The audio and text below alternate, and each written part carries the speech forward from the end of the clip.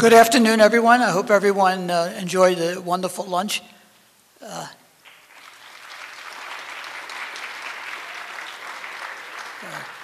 always worried about having enough food, but there was plenty of food and it was excellent. So I think it was the Bamboo House, so if you're in Providence, you may want to have another try at it. Anyway, we're very pleased that an important representative of the Cambodian government is here to basically, I think, thank us for what we're doing and to maybe say a few words. So in order to introduce him, I want to bring on the podium Manet, who will tell us a little bit about who our honored guest is.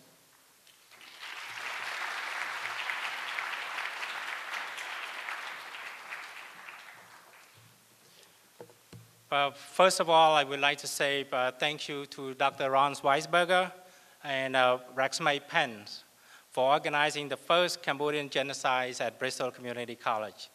I also want to say thank you to President Sprague for allowing the intellectual conversation to take place on such an important topics, historical topics. And lastly, I want to say thank you to Steve Ozarks and our campus police officer and Wayne Wood, the chief, for their hard work to make today possible. Now, Dr. Manet was born on October 20, 1977, was during the genocide that took place in Cambodia, in Kotma village in Memut district, Kampong Cham province in Cambodia during the Khmer Rouge. He received his general education in Phnom Penh, the capital of Cambodia, and later joined the Royal Cambodian Armed Force in 1995, which was the same year he entered the United States Military Academy. He was the first Cambodian to graduate from West Point in 1999.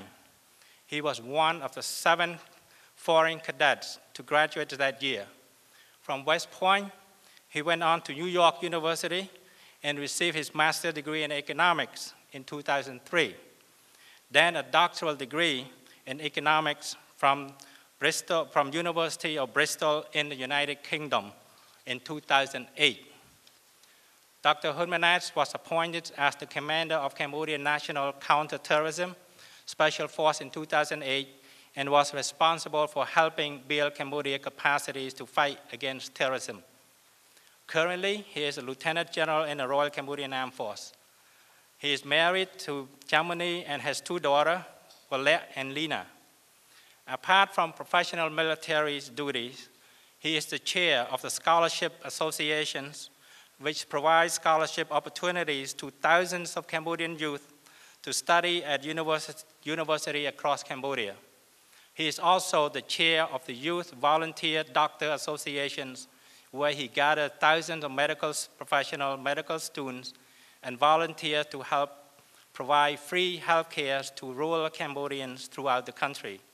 He promotes humanitarian activity for orphanage and for people with disabilities throughout Cambodia. On April 9, 2016, last week, he was presented with Dr. Martin Luther King Jr. Leadership's Medal of Honors Award for his tireless leadership in pursuit of harmony and unity among all the people of Cambodia at home and abroad. Please help me welcome Dr. Manet to Bristol Community College in Fall River, Massachusetts. Thank you.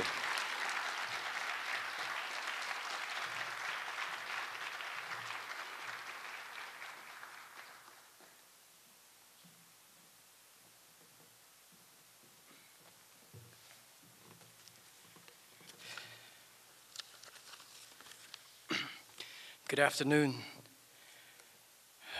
Thank you, Mr. Manet, for the kind introductions. I just feel a little bit nervous to be back in the college campus after a while. So if I lost my voice somehow, please forgive me. It's a great honor for me to be here to join this first genocide conference. I understand that it's the first initiative to conduct this such conference, and I just had a a short talk with President Sprague about this, and I hope that it could be a continue on an annual basis, because the genocide, Cambodian genocide, is not just the experience that should be learned by Cambodians, but it is the issue of humanity that should be shared for all.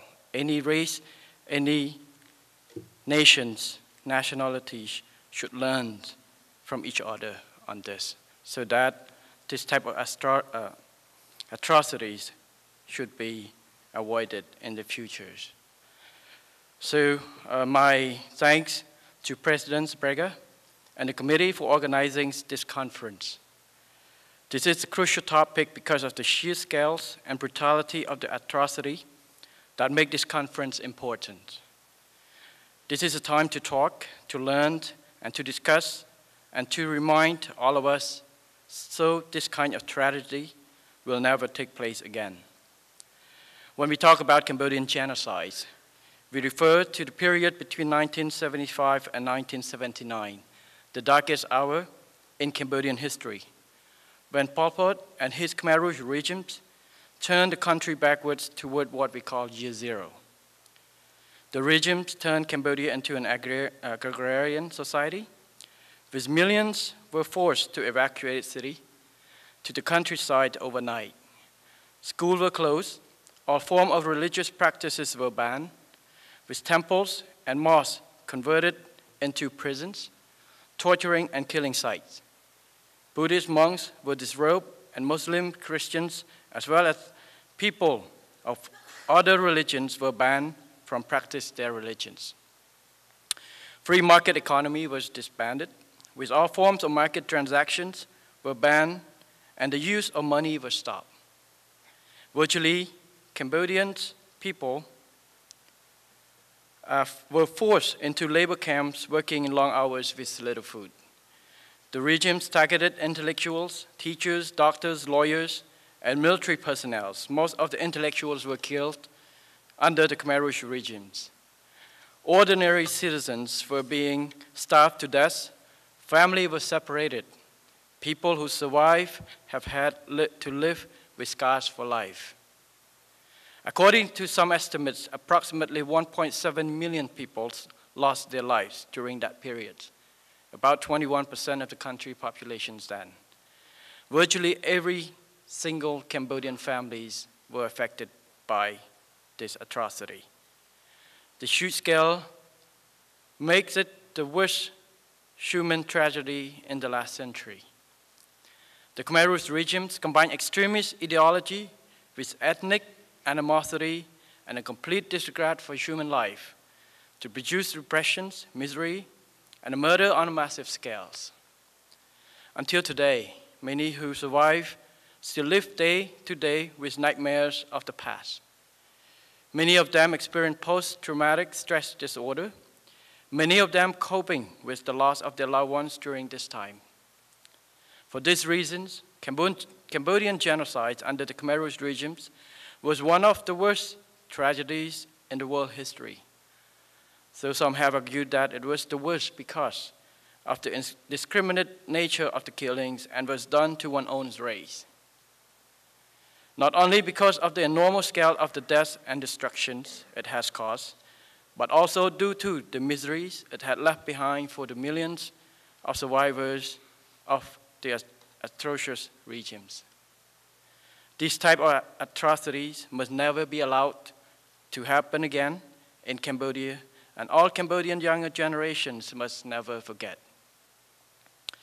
While it is important that we are here today to remind people of the atrocious behavior of the Pol Pot Khmer Rouge regimes, it is also equally important for us to understand how did Cambodian people manage to get out of that death trap and get to where we are today.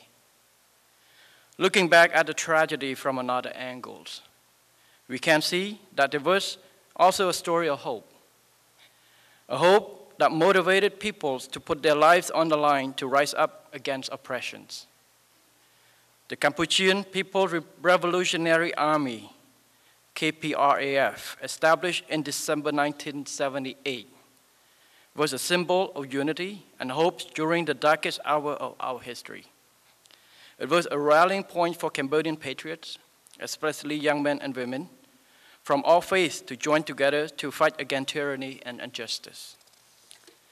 It was also a symbol of selfless sacrifice and ultimate bravery of our people who put their lives in danger and brave against all odds to rise up and eventually overthrow the Khmer Rouge genocidal regime in January 1979, which in turn put an end to our darkest chapter and opened a new chapter in our history.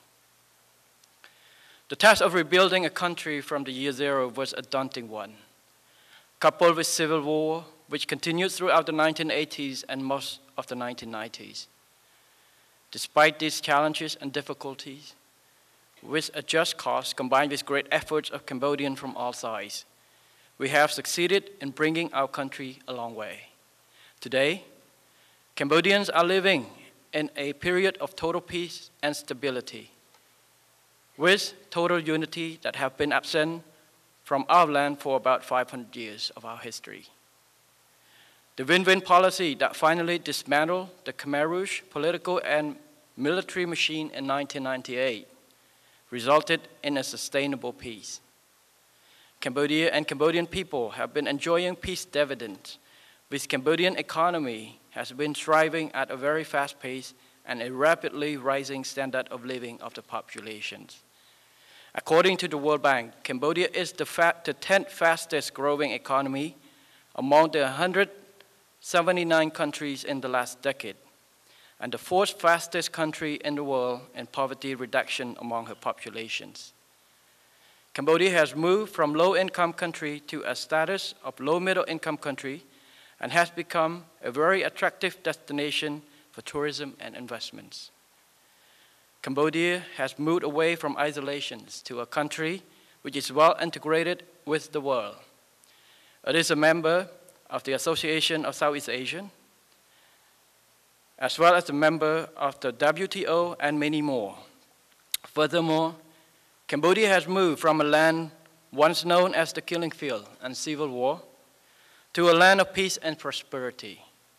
From a country once had people immigrated to other countries to escape war and internal conflicts to a country which welcomed refugees from other countries who escaped war in their home country with open arms.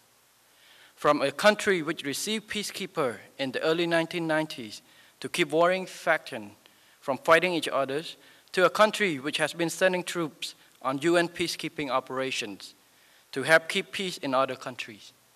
These achievements and many more are the product of peace and stability that Cambodia has just obtained not long ago.